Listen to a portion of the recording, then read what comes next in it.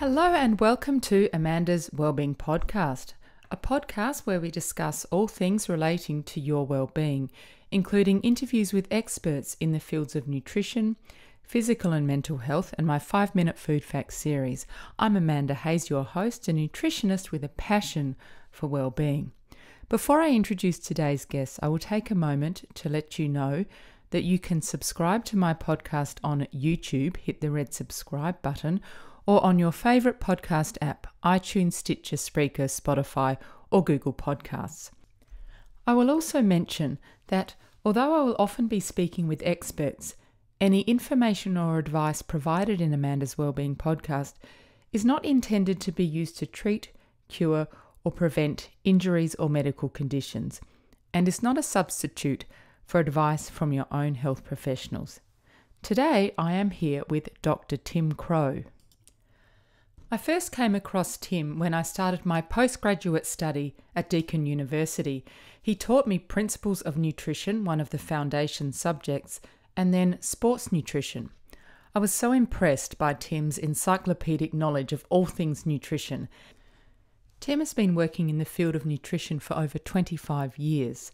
He's recently left the world of academia behind and is a freelance health and medical writer and scientific consultant. Tim has a blog and a website called Thinking Nutrition, which is full of really relevant and interesting and credible information. And he's recently launched a podcast also called Thinking Nutrition, which is really worth listening to. And I will put links to all of those things in the show notes. So it is my absolute pleasure to be chatting with Dr. Tim Crowe today. Tim, welcome to Amanda's Wellbeing Podcast. Great, thank you for having me on. It's great to connect with you again after some years of studying at Deakin, Amanda. Yeah, look, it's my pleasure. So, Tim, nutrition has been described as a young science, and you've been working in the field for over 25 years. So I think I'm correct in saying that studying nutritional dietetics is a popular choice today, but 25 years ago, I suspect it wasn't on people's radar as much as it is now. So how did your interest in nutrition develop? Yeah, that's a good question. I mean, you're very right. Today, we are more interested in health and nutrition than we have been at any other time in history. And my interest in nutrition developed over some years of actually working in medical research. Initially, I worked in cancer research and then moved into diabetes. And it was that exposure of appreciating the lifestyle factors such as, diet and obesity as propagating the disease. It really got me interested in the nutrition side of it. And from a personal level, I just started getting back into running back then, into marathon running. So I had a lot of interest in the role of sports nutrition in improving performance. Yeah. So I found myself coming up to work every day where I had a lab coat on and safety glasses and working with cells, finding myself reading more and more papers about nutrition that had no relevance to the work I was doing, that just fascinated me. And it got to the stage where I realized that this is probably where my interest is lying in the future. Yeah. So I started exploring career options, and the word nutrition and dietetics kept popping up. So I bit the bullet and went and retrained as a dietitian. And then the career took off from there as far as following the nutrition pathway, but with the base of medical research. Yeah, well, that's great because it meant you could understand and interpret research papers with a degree of That's exactly accuracy. Right, which is, yeah. We fast forward today, and a lot of the stuff I do is science communication. So it was great having that solid foundation in biochemistry and molecular biology and research, translating that to the nutrition world. And you also did a PhD. Was that part of your dietetics study, or was that a previous to that? That's right. So the PhD was before dietetics, but it doesn't really matter what you do at the topic in. It's just the training and research, methodology, critical evaluation. So that was before nutrition and dietetics, but it made no difference. It was just as transferable across. Yep. What was the topics? I love the names of some of the PhDs. Oh, God. The thyroid hormone regulation of a human cancer cell line. That's what it was. Okay. So it was At least very that sounds like very basic research. Yeah, it sounds interesting. And so then you studied dietetics and you ended up teaching at Deakin, which is where I came across Tim. So how did that happen for you? So as a graduate, as a dietitian, I was very keen to get out in the clinical world. So I worked in hospitals for about a year in oncology mostly, which I really loved. But not surprisingly, coming from my research background, always having an interest in teaching, that wasn't quite enough for me. So the lure of academia was quite strong, and the position came up at Deakin back in 2001. And I was there for 16 years as an academic, Wow. going from a lecturer up to an associate professor. So it was a wonderful, wonderful Oh, career to actually fantastic. work and research and communicate in nutrition all the time, and meet lots of wonderful students over the years, such as yourself. Oh, thank you, Tim. So obviously you had a good time there if you were there for 16 years, but now you've made a bit of a change and you've left the world of academia behind, and you're a freelance health and medical writer and scientific consultant. You also have a blog and a website called Thinking Nutrition, and you've recently launched the Thinking Nutrition podcast. So congratulations on that. Thank you. I'm joining the cool kids such as you and the world of Oh, podcasts. yes. So why did you leave the world of academia and take the leap into the world of freelance? Yeah, that's probably for my last 10 years at Deakin, which is quite a lot. I was getting more involved in media work, Mm-hmm. in writing, and just developing my own social media presence. It started off very small, but I just came up with this name of Thinking Nutrition, and I got active on Twitter and Facebook and a blog. And that just grew and grew over time. And I realized I much more enjoyed the translation and the communication side of nutrition to the world more than my core duties. So I kept waiting for this job to appear out of nowhere that would be on Seek, and it would say, nutrition scientist, experience in social media and media communication, and be able to do all these wonderful things such as consulting. But that job never appeared, and literally within a moment this appeared out of nowhere, I realized that I needed to create my own job. Yeah, And that was the shift that changed. Once I saw that there wasn't going to be an employer I work for, I have to work for myself. Then very quickly I thought, okay, that's the next path for me. So it's a little bit scary yeah, going out, but it's been I bet. wonderful. I've been doing that for 3 years now. So I Oh, fantastic. Yeah. get to do a lot of the stuff I like doing, and obviously align with, you still need an income. So you have clients you work for, but you align with the sorts of things that you want to do, and they're Mm, interested in it as well. So a lot of it's just communication side of nutrition, be it yeah. conference presentations for health professionals, be it writing content for websites, magazines, and also doing my own thing, which is still active on social media and podcasting, which is great. So it sort of pays my way as my hobby, which is just doing communication all the time. No, that's fantastic. Well done, Tim. And one of the things that you talk about a lot, and indeed it was the subject of your first podcast, is confusion in nutrition. And I think that is a really interesting and relevant topic for a lot of people. So just as a personal example, I was drawn to studying nutrition because I was really interested in health. And so I started reading prolifically anything I could get my hands on about nutrition. And I just ended up totally confused. One minute I thought coconut oil was a miracle. The next minute I thought I should eat for my blood type. And I thought, okay, I'm not making any headway here. I need to go and study this formally. So thanks to Tim, I'm now a bit more discerning about the nutrition information I consume. But I think if you haven't had that background, it is very confusing. And there are several reasons for that. And one of them is that new research comes out all the time. As I said earlier, nutrition is a young science. So let's chat about that a bit. Can you give us an example, Tim, perhaps of something that's changed since you've been working in the field of nutrition?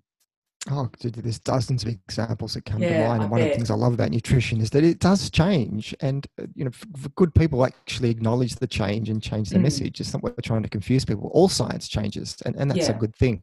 Uh, a really basic example, cholesterol and eggs. Probably yeah, 30, 40 years ago, you need to avoid eggs if you had high cholesterol and risk of heart disease. Now we know that, with a few exceptions, cholesterol from eggs and animal foods has very little impact upon blood cholesterol. It's saturated fat. But I could also touch upon management of IBS. We now have some good evidence now for low FODMAP diets rather than yeah, just general exclusion of spicy foods and other things. That's been a big change. Not that it was ever a strong push in nutrition for supplementation, but there was in the 90s, it was all about antioxidant supplements being the big preventative factor in cancer, heart disease, diabetes, and so on. Those trials were complete and utter failure, and they showed the mm, complete reverse of what you thought the benefit would be. So it came back to the food approach. But on the surface, there was a case for doing these sorts of big studies to see if you could prevent major chronic disease with antioxidant supplements, and they were complete failure, and they actually increased the risk of some yeah, diseases. which is fascinating, isn't it? As you said, science is an evolving field, but I think the difference is there may be advances in, say, cancer research, but the thing about nutrition is that everybody eats. So it's part Yes. of everybody's life. So Yes. most people, whether they're interested in the facts and behind nutrition, they still eat. So I think it's really important that the message getting out to the public is clear. And I wondered if you could help us a bit discern how to find information that is credible, because there is a lot of loud voices out there, and some of them are coming from people who may or may not have the right qualifications, and it can be confusing. You've got vegans on one side, you've got keto carnivore people on the other, and how do you know? How does the average Joe know what to believe? Well, you hit the nail on the head that nutrition is one of the few areas that anyone can be considered an expert simply because they eat. We don't have people out there talking about quantum physics who haven't studied physics, or people talking about how to build bridges who haven't studied engineering. You know, that's, people are fine with that. You leave the experts to do their bit. But in nutrition, you can be pushing yourself as a hardcore expert because you follow a particular diet and got some results, and you get a lot of traction in social media. Nutrition is confusing. There is no clear-cut answers for all the big questions in nutrition. So that once you've got that doubt, that opens up the gates for other people to come in and put their views and their stories forward. How do you get good, credible information? Look, our peak health bodies, we have dietary guidelines, we have organizations such as Diabetes Australia, Cancer Council, Heart Foundation. They do good work. The sort of work they put out is conservative. It acknowledges where the current evidence is at, and their advice does change over time. But if you're getting it from those sorts of organizations, or if you're reading it from a website for someone else and it's mirroring that sort of advice, you can be fairly certain this person is coming from a credible background. I mean, your qualifications are important, but there can be crazy people with qualifications as well. They're just because they've got a and they can be pushing a more extreme view. But if it's being repeated consistently by sensible voices who are qualified in the field, and it just aligns with, I guess, the common basics of nutrition. sense. Common sense. But what is common sense? Common sense is that inherently fruits, vegetables, and mostly plant-based foods are the cornerstone of healthy diets the world over. Where it gets pushed to the extreme to say you have to go vegan, well, that's not quite the case. If it gets pushed to the extreme, you can have all of those vegetables except grains. That's more extreme. If it's really aligning to that basic sensible center, that's pretty much most of what you need to know about good nutrition for just general health. It's aligning with those. And they're the sort of messages you see repeated consistently by credible, sensible voices. One website that I generally recommend to many people. It's called examine.com. I have no affiliation or link with them, but examine.com have a whole stable of PhD level researchers behind them who do just this. They look at all the research. They put forward a summary of various areas of nutrition and health, look at the current research, and they're completely unbiased the way they do it. It's one of the best resources on the internet is examine.com, because it's not just one voice, it's dozens of voices involved in it. They have some services they provide, such as subscription newsletters and so on, but the core information they give is completely unaffected by industry and advertising, and it's one of the best sources to get accessible, credible, evidence-based information on the internet. So I generally recommend people go there. Yeah, I'll put a link to that. It's one in that the I show actually notes. use. It's examine.com and very easy to find. Examine.com. Oh, that sounds really good. And Tim, I just wanted to jump back a bit to things changing in nutrition. You co-authored a book, Understanding Nutrition, which is now in its 4th edition, I believe. Correct. I have the first one. With the peas on cover? Yeah. It was my textbook. I still refer back to it from time to time. But since that came out, has anything, I mean, obviously it's changed because it's in its 4th edition, but have any chapters been added on things? For example, is there anything about gut health in the current one? That's it. Nutrition does not change that much. There are not seismic shifts in 3 years, you know, despite what the keto and the carnivore brigade will have you believe. You know, everything you've been told about nutrition is wrong. How food is digested, the benefits of plant-based diets, chronic disease rates, they haven't changed a lot over that time. What has changed in the textbook is incorporating new research. And the one area that we have put more in is the gut microbiome. That's been a big shift as far as acknowledging the role that plays in our health. But most of the other areas in nutrition have not changed a lot. Probably a little bit more recognition of a low carbohydrate diet for management of diseases, particularly type 2 diabetes. But overall, there has not been seismic shifts. If I the could textbooks are fairly up to date. Yeah. Oh, that's good. So I can still look at the first edition. Your first edition is just as fine as the fourth edition. Oh, good. Yeah, the thing that I've really noticed since I've stopped studying at Deakin has been the gut health microbiome. There's a lot more media and information about that. Tim, while we are talking about current areas of interest in nutrition, I note that the ketogenic diet is very popular at the moment. In certain circumstances, I believe there is some evidence that supports it. For example, children with epilepsy whose seizures have not responded to other medications, potentially for improving glycemic control in patients with type 2 diabetes. What about someone who doesn't have these medical conditions? What would you say to them about adopting a diet like the ketogenic diet? Yeah, so apart from a couple of cases where there might be a more of a benefit, overall, a ketogenic diet or a keto diet is a rebranding of a low carbohydrate diet, which is a rebranding of the Atkins diet, which is a rebranding of Protein Power, which is rebranding of a whole bunch of other low carbohydrate diets that have come and gone. And that probably tells you that longer term, people don't stick to a ketogenic diet that long. They start introducing back their regular foods. Where it can be of benefit is that for weight loss, it doesn't seem to be a superior option. But again, if it works for someone short term, then you can give it a try. But all of the health benefits attributed to it are really based upon anecdotes, because if you lose weight, you get some benefits from that. Yeah, and of some course. improvements in lipids and cholesterol and so on, although it's a bit different to a diet that is not as high in saturated fat. But people don't stick to that diet to the letter of the law. Otherwise, we'd not be having the reinvention and the rebranding and the renaming of the diet again and again and again. And that's what we're seeing at the moment. It's just a change. It's a different way to eat. Where I see most people get benefit from it is they're generally eating a pretty crap Western diet to start with. It gives them a focus on eating healthier, because no matter what dietary fad is out there, I guarantee you they do not promote high sugar, highly processed foods. Totally agree. It's probably... And all those things get thrown out. That's the difference. Yeah, it's a lot about what you're not eating.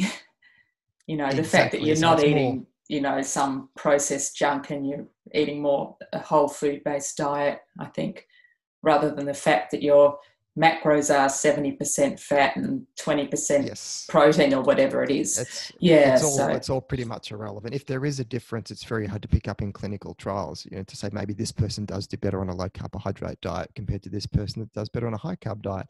It's hard to predict that, but overall it's the focus on healthier eating is where the benefit lies. And knowing that in 6 months' time, there are very few people who are true ketogenic, who are still in ketosis. Right. They start making some changes. And we know that because diet studies have studied this again and again and again. No matter what diet you choose, it's irrelevant. The compliance starts to fall over time, which is why we need to have new diets coming in. And now keto has morphed into carnivore, because you need to have it more extreme. You need a new gimmick, a new branding. So I don't fight against them. I try and look at the positives and get back to a sensible center, which is mostly if it's generally mostly plant-based foods, and you can maybe throw out the starchy ones if you're on a low carb diet. That's where some of the biggest health benefits lie, is from those foods. Unless you're carnivore, then you've just forgotten about all of that stuff, or just choose to ignore it, blocking your fingers in the air, and you think that no, none of those plant foods have any benefit for my health at all. It's a big conspiracy by big plant. I'm just going to keep going carnivore. And that's the issue I have with that diet. But I think if you're believing that sort of Kool-Aid, you probably believe a lot of other rubbish you read on the internet about that diet. Yeah, it's a fraught area, I think, isn't it? So I think the other thing that comes into play with all of that is confirmation bias, because if you're constantly searching up things on the internet, like, I don't know, say you're searching up carnivore diet, it's just going to keep throwing that kind of information at you. Absolutely. And you'll get lots of information. You'll see guys there with great six packs and all the weight there. Last time there was a Joe Rogan post he put on Instagram went viral from the weight he lost on a carnivore diet. Now, when you look at it, it actually wasn't anything to do with the carnivore diet. He lost a lot of weight. His energy levels increased. I can find people that went on an all McDonald's diet for a month and lost weight and felt great because they just had a calorie and portion controlled. Yeah. So, and even he admitted that after 1 month, he wasn't going to keep following it. So if you get results, if you feel better for it, fantastic, well done. But it's not some magical hack that you've suddenly discovered. There's been loads of people out there playing with all sorts of games with these different types of diets, adjusting macros, banning this food, including more of this food, and they can get similar results if they adhere to it. Because the biggest predictor long-term of success on any diet is sticking to the diet you chose, not the diet per se. Yeah. I think really a lot of it's got to do with habit change. And that's hard. And that's why diets ultimately fail.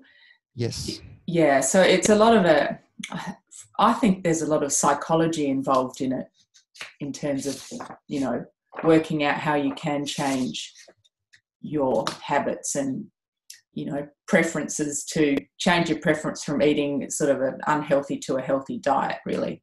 Mm-hmm. Absolutely right. And that's where losing the weight, because that's really what the focus of these diets is, apart from people trying to manage disease such as type 2 diabetes. Losing the weight is actually incredibly easy, no matter what diet you pick. It's actually sticking to that longer term, and that's where the longer term behavioural modification comes in. And one of the big predictors of that is ongoing help, advice and support. So I really don't care about debating this diet versus that diet. It's, is this a sustainable option for you? And if it is, and you're generally eating healthier for it, well, that's great. You're in a better place. You're in a better place from where you were. So there you go. You've heard it here. So Tim, just about you then, if you're someone who takes a sensible approach to diet, you avoid fads. So can you walk us through, what does a day in the dietary life of Dr. Tim Crowe look like? So what would be a typical day for you? Oh, it's pretty boring. There's no superfoods. Every food I eat because I like the taste of it rather than because I read something about the internet as being bad. It's a lot of nuts and dried fruit, because I'm a runner, so they're great. They're great snack food. I mean, nuts, dried fruit, and muesli bars are my staple snack just to keep fueling going all day long. It involves plenty of coffee. It involves tea. It involves carbohydrates: bread, rice, pasta, vegetables. I eat meat. I consume dairy products because I like them, and the evidence in the end just says, that they're fine to include. The only real change I've made in my diet over many years is I don't eat as much red meat as I used to. I think that's one area that does stand out evidence-wise, is that's one thing that's worth limiting. Apart from all the processed crappy foods, that's a given. But as far as what we consider staple foods, probably eating less red meat, you would be better for it. But outside of that, I try and include more legumes in my diet. That's one thing that I've seen lots of evidence for them having a superior benefit to probably any other food you could probably eat. And is they're having delicious. Legumes, and they're delicious. So I try and have some lentils, even baked beans. That counts as having a legume. A can of baked beans is having legumes. So there's easier ways to get into your diet without thinking you're going all hippie veggie by doing that. My son loves he loves a tin of baked beans. That's his midnight snack. Dinner on toast. So exactly. There's nothing special in there. Blueberries I love, so I have a lot of those. So I eat foods that I like, but overall I know are going to be fairly healthy as well.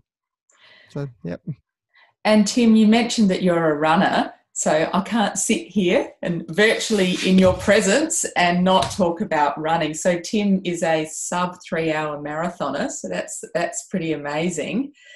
So what's your favourite race distance, Tim?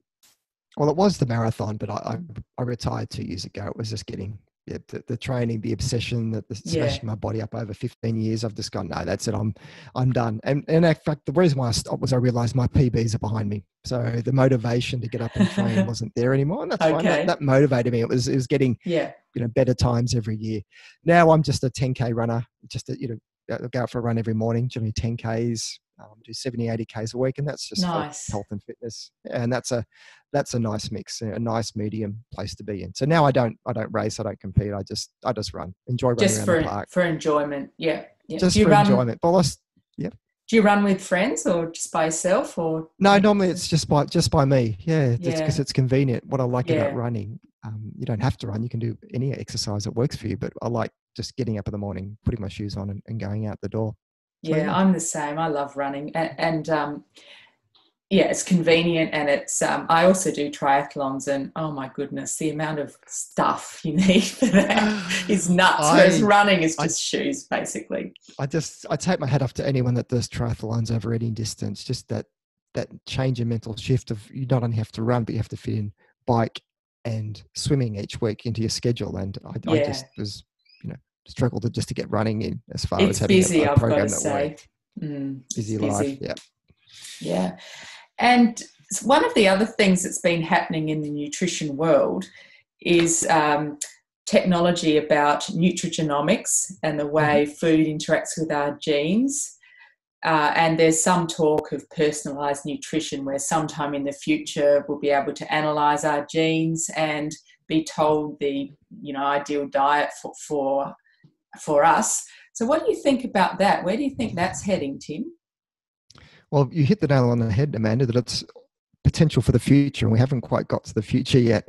Yeah. It's very seductive, that the idea that you can get true personalised nutrition based on your genes. But from what I've seen so far, the studies that have been done, when they do try and personalise, you don't see a big, it doesn't have a big impact. Because in the end, no matter how personalised the advice, you have to follow it. Yeah, of course. And apart from a couple of clear mutations where we know that mutation X definitely has to be, you need to be restricting or having more of these foods, overall it's hard to get some solid science to say that this is going to be the best approach for you. And even if it is, you have to stick and follow to it. So probably the nutrigenomics has always been the next big thing, but we're not there yet. I've seen some really interesting prelim stuff to do with your microbiome rather than your genes, your microbiome genome. Microbiome is genome. Using that to predict what may be the best sort of diet to follow. And there's already been some really interesting work showing that your glycemic responses to food after a meal, we know it's incredibly variable. Your response to an apple is different to mine. One of the predictors of that difference between us is actually our gut microbes. So this really opens up potential for true personalization at a food level by knowing what someone's gut microbiome fingerprint is. So we're in very early days. There's only one company I know in Australia that actually offers that service of getting some individualization of dietary advice based upon your gut microbiome. But I see more potential in that in the future than not more so than our genes, because I haven't seen a big involvement in genomic prediction of disease as far as modifying your diet with that. Well, that's really interesting. I guess it's a space to watch, isn't it? Absolutely. It's one that I watch with a lot of interest. Yeah. So, Tim, thank you very much. And I like to ask all my guests the same question at the end of my podcast. If you could recommend 2 things that all people could do to improve their well-being, what would they be? They can be anything. They don't have to be nutrition related. Oh, okay. There'd be 2 things. Well, the first one will be that walk into a supermarket or a greengrocer, and everything you see in front of you, the fruit and veg section, is awesome to have. They're all superfoods. Just pick them purely based on colour. That's all you need to focus on. Use colour. If you're seeing more colours in your diet over the course of your day, you're probably going to be healthy, so long as, of course, it's coming from fresh, natural foods. Yes. Then you can ignore everything else you read on social media and that you hear in the media, because you're getting 80% right. That's pretty much that. I would say most of a nutrition degree is fruit and vegetable section, and then if you choose to, some legumes or grains added to it. That's the core of a diet. If you want to have dairy, if you want to have meat, that's your choice. But if you've got that right, that's most of health covered, and you can ignore all the debates about keto versus vegan and so on. You can save yourself a lot of time. Absolutely. That's all you need to know. That's based upon 30 years me working in the field. I've yet to see anything dispute that that's the core of a healthy dietary pattern. We can make things more complex because we have chronic disease and people don't generally follow that sort of advice. So that's the one. And the second is the importance of exercise. I mean, if you put exercise in a pill, it would be the biggest selling pharmaceutical drug of all time. Its benefits, I would say, far outweigh even diet to an extent. Just its impact upon our mental health, our physical health, disease prevention, and it's only one thing. And the nice thing about exercise, we don't generally have the debates in exercise we do have in nutrition. That's true. No one maybe a says little it's bit bad about, for you. is it going to be exactly? It's not, unless you go a bit obsessed, become an obsessive Yeah, marathon runner, you're probably going to be okay. And whether it's swimming versus running versus walking, all camps on agree it's all going to be good for you. So the biggest benefits you could get from one activity without all the controversy is going to be exercise. And yeah, I always get asked, what's the best form of exercise and when's the best time to do it? My answer is always do exercise that you like doing and do it when you can do it. And that's all you need to know. yeah. I think that's right. If you pick something you like, you're more likely to keep doing and persist with it, aren't you? And Tim, could you let our listeners know where they can follow you? Okay, so my website, thinkingnutrition.com.au, I have my blog there. I'm very active on Facebook as Thinking Nutrition, and also podcasts, which I'm very active on Yes. now. So Thinking Nutrition is where you'll find it. Just search for that in your pods and you'll come across me and the sorts of content I'm producing as well. Great. Thank you very much, Tim. Thank you, Amanda. And that was Dr. Tim Crowe. Tim is so knowledgeable, he's like a human nutrition encyclopedia. I encourage you to subscribe to his podcast, Thinking Nutrition. It's informative, interesting, and topical. You'll find links to that and all we've mentioned in the podcast in the show notes. You can subscribe to Amanda's Wellbeing Podcast on YouTube, hit the subscribe button, and while you're there, click on the bell to be alerted when new episodes are available. You can also subscribe on your favourite podcast app, iTunes, Stitcher, Spreaker, Spotify, or Google Podcasts. And you can follow the podcast on Twitter, Instagram, and Facebook. Direct links to all social media can be found on the subscribe page of my website at www.amandaswellbeingpodcast.com. If you would like to contact me, you can leave me a message via the contacts page on my website, and please feel free to suggest topics you'd like to learn more about and people you'd like to hear interviewed, and I'll do my best to deliver that to you. Producing the podcast is a labour of love. We put in a lot of time, money, and effort behind the scenes. So if you enjoy Amanda's Wellbeing Podcast and would like to make a contribution via Patreon, PayPal, or by Amazon to help ensure we provide you with excellent content, please visit the Contribute page on my website. Finally, please take a minute to leave a rating on iTunes. It improves visibility of the podcast and will help me source excellent guests. Thank you for tuning in. Eat well, move well, think well.